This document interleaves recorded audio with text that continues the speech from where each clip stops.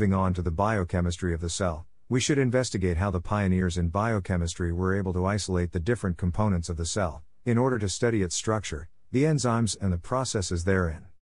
Also known as cell fractionation, the process is used to separate cellular components while preserving the individual functions of each component. This is a method that was originally used to demonstrate the cellular location of various biochemical processes. Other uses of subcellular fractionation are to provide an enriched source of a protein for further purification, and facilitate the diagnosis of various disease states. Biochemical research often requires the isolation of a particular subcellular organelle, either first, to study the organelle intact, or secondly and more commonly, to isolate and study a specific substance from that organelle. And, in order to study the function of an organelle in depth, it is first necessary to isolate it in relatively pure form. To continue, subcellular fractionation involves, essentially, the homogenization or destruction of cell boundaries by different mechanical or chemical procedures. This is then followed by the separation of the subcellular fractions according to different parameters. This may be according to the component's different mass, surface, or specific gravity. Subcellular fractionation generally entails three phases: extraction, homogenization, and centrifugation. The first phase involves extraction, also known as cell disruption. The objective of this phase is the maximum disruption of the whole cell, but minimum damage to subcellular compartments, particularly the organelles to be studied. This is achieved via various mechanical or chemical procedures. In order to achieve the minimum damage to the subcellular components, this is usually done in optimal and physiologic conditions, to prevent the loss of biologic activities of the cell. This is carried out by the employment of aqueous and physiologic solutions and avoidance of extremes of pH, osmotic pressure, and especially of high temperature. The second phase is that of homogenization. Once the cells have been disrupted, their constituents will be liberated into a buffer solution that is isotonic to stop osmotic damage. The resulting suspension is a cell-free system containing many intact organelles. This is known as the homogenate. The samples are then kept cold to prevent enzymatic damage. The third and last phase is centrifugation. This is the process of separation of the soluble cell fluid from the particulate matter, as well as the further fractionation of the latter in the homogenate. The different components are separated according to differences in their properties like mass, size, etc.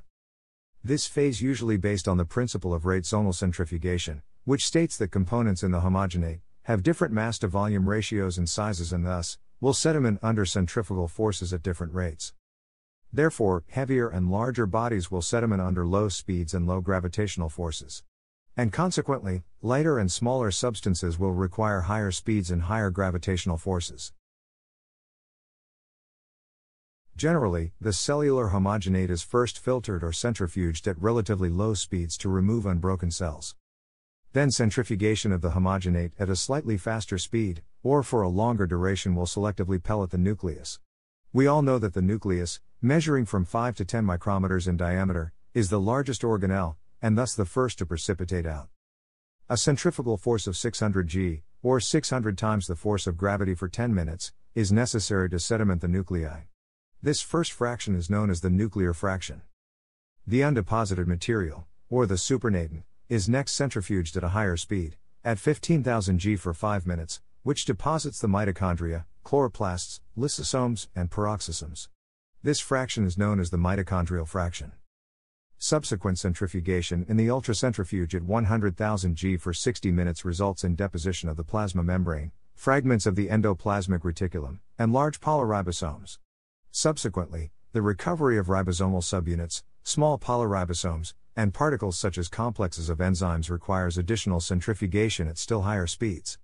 These fractions, containing the plasma membrane, endoplasmic reticulum, and polyribosomes, are collectively known as the microsomal fraction.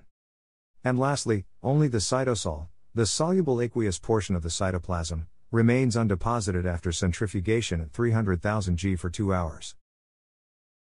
This is a simplified list of the different centrifugal fractions and their respective components. Again, the different centrifugal fractions, in the order of decreasing mass or density, are nuclear, mitochondrial, microsomal, and lastly soluble. Please do remember the different organelles or components belonging to each fraction. There are various ways in determining the purity of the organelles isolated from subcellular fractionation. This may involve processes that are not only tedious, but expensive and inconvenient as well, like electron microscopy. Additionally, several immunological techniques can be used with specific antibodies specific to the different organelle membrane proteins.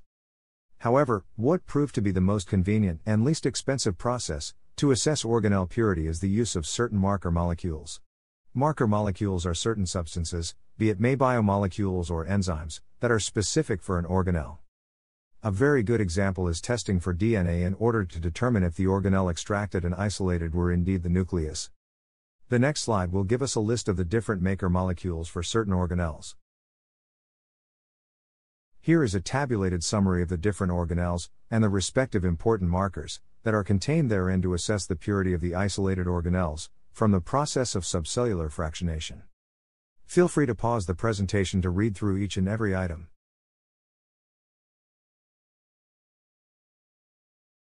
This concludes the BiochemSerye episode of the lecture on Introduction to Biochemistry and the Biochemistry of the Cell. Feel free to watch the other BiochemSerye episodes of this lecture as linked below in the description.